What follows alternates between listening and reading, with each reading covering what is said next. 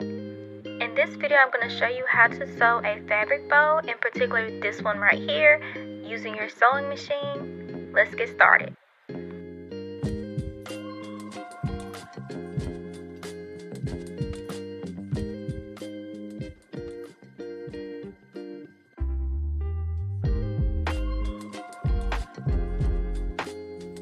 First, I'm going to lay my fabric out, and since my fabric doesn't really have a direction or any characters on it, I can cut my pattern with the fold still there.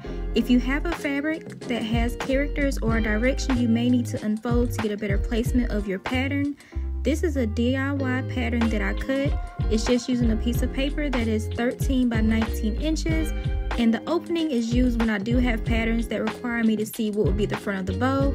So that opening is basically just where if I have characters or if there's something I really want to be at the front of the bow, I will put that in the middle here so you can see it on the left or right side, because it'll be the actual front of the bow that you will be able to see once it is sewn together. And like I said, this is just a DIY pattern that I made.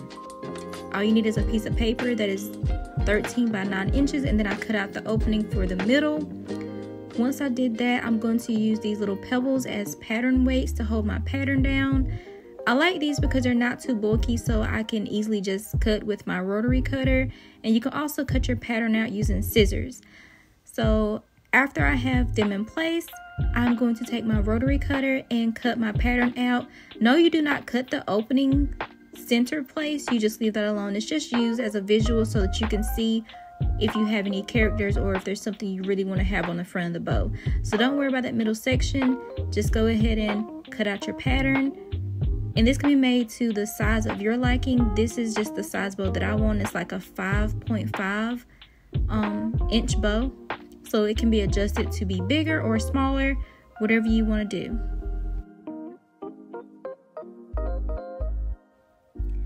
Now I'm going to add my interfacing to the wrong side of the fabric, so I'm going to turn it over and take an interfacing that I've already cut off camera, and it's 11 by 7 inches. The rough side needs to be down and the smooth side needs to be up. Again, you need your fabric to be wrong side facing up, so the right side is facing down, and then you're going to have your interfacing on top of that, rough side on the bottom, smooth side at the top. And then I'm just going to take my iron. I don't roll it over the stabilizer, but I do sit it down and let it sit there for a couple seconds. Then I pick it up and I move it, and I repeat that until I get the whole entire piece done. Also, you'll know that your interfacing has fused to your fabric because it will no longer have little small dots on it. They will basically disappear and it'll look like little streaks. So once I've done that, I'm going to also flip my fabric over so that the right side is facing up, and I'm just going to go over it with my iron just one good time to make sure that everything has been fused and my interfacing is adhering to my fabric. And all the interfacing is going to do is make my hair bow a little bit more firm. So I'm going to flip it back over because who needs fingerprints? Yes, it's still hot. And I'm going to fold it in half. And I'm doing this so that I can find the middle of my pattern. And once I have the corners touching, I'm going to take my iron and I'm going to iron down a seam so that, like I said, I can find the middle of my actual design or pattern. So this is me going over it with the iron just to force a seam there so I can see it. And now I'm going to open this back up. And then I'm going to find the middle seam and I'm going to fold the outer corner pieces like this in. So do both sides, the top and the bottom. And once I have it this way, I'm going to fold it in the opposite direction. So just fold it like this. And once I do that, I'm going to make sure those corners meet and I can find the middle here. So I'm going to iron another seam to make sure that I can find that middle piece as well.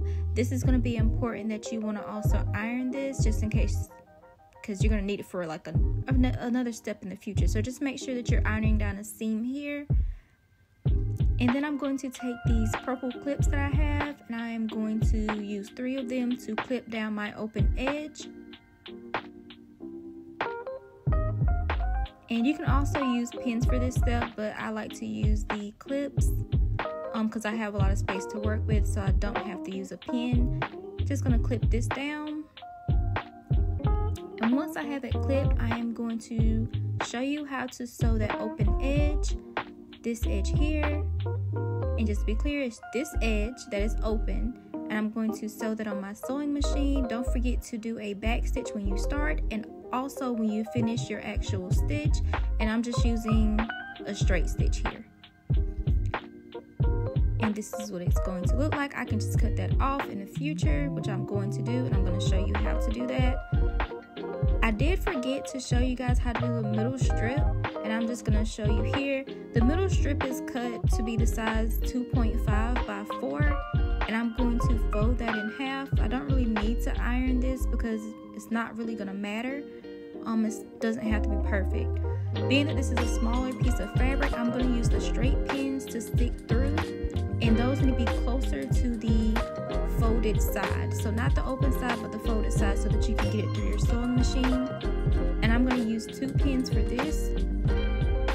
And I did forget, well, not forget, it's just going to be a straight stitch just like we just did for that last piece of fabric on that open edge. And I'm going to do that off camera. So I'm going to go do a straight stitch on this open edge using my sewing machine, and then I'll be right back. Once I do that, this is what it's going to look like. I'm going to take my scissors and cut off all of that excess fabric and excess thread. Excess. The extra. I'm going to cut that off. Once I cut that off, I'm going to take a safety pin. I'm getting a little ahead of myself, so let me wait for me. I'm going to take this safety pin and I'm going to open it, and I'm going to use it to basically turn it back the correct, well, turn it inside out. I forgot to mention, whenever you put this together, you need to put it together so that the right sides are facing each other, so that way your seam is on the inside when I get ready to do this step. So I always struggle with this, always, it never fails, and then all of a sudden I get it correct. I just got to figure out where I'm supposed to pull it. I can never do it right the first time, but anyway, just gonna pull that pin through so that the right sides will be facing out and not on the inside like they are right now. See, eventually it just happens. I just have to keep pulling and working with it, and it happens. And now I can take that pin out and make sure that I lay it flat so that that middle seam, or the middle area that we just sewed together, is in the middle on the back, because it's not going to matter. No one's not going to see it. It's just the middle strip for the bow.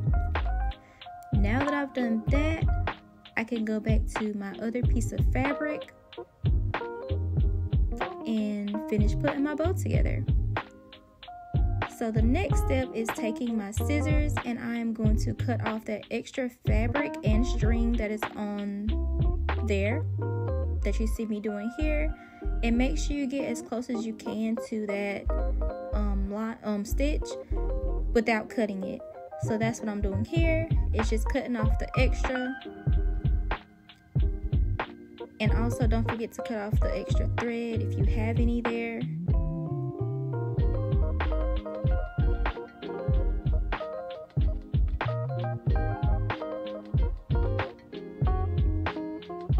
Now I am going to take this and open it up, and you remember the seam that the seam that we basically put in it earlier with the iron.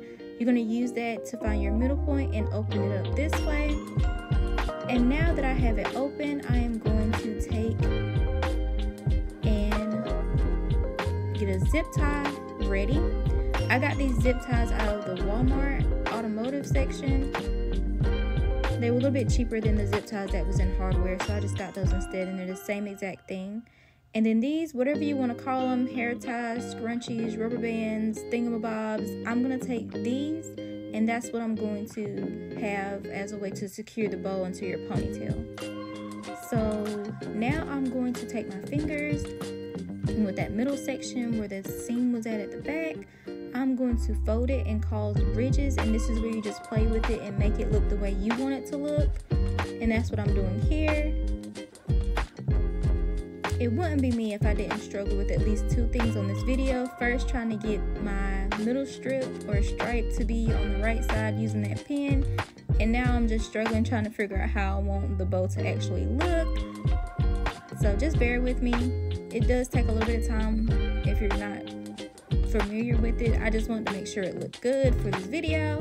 So that's what I'm doing here, is fluffing out the sides, making sure that it's even, enough fabric on both sides, and it looks pretty good to me so far. But the next step is getting that zip tie on and making sure that it does not unravel and I don't have to readjust it. So make sure the piece that is like the bigger piece is on the back, and I'm going to slip the hair bow into place so that it's also on the back of the bow. And then I'm going to take the end that needs to go through the little piece, and I'm going to push that through and pull it as tight as I can. Any day now, once I finish struggling and wrestling with this step. Don't forget to like, comment, and subscribe, and turn on your notifications so you'll know when I post my next video.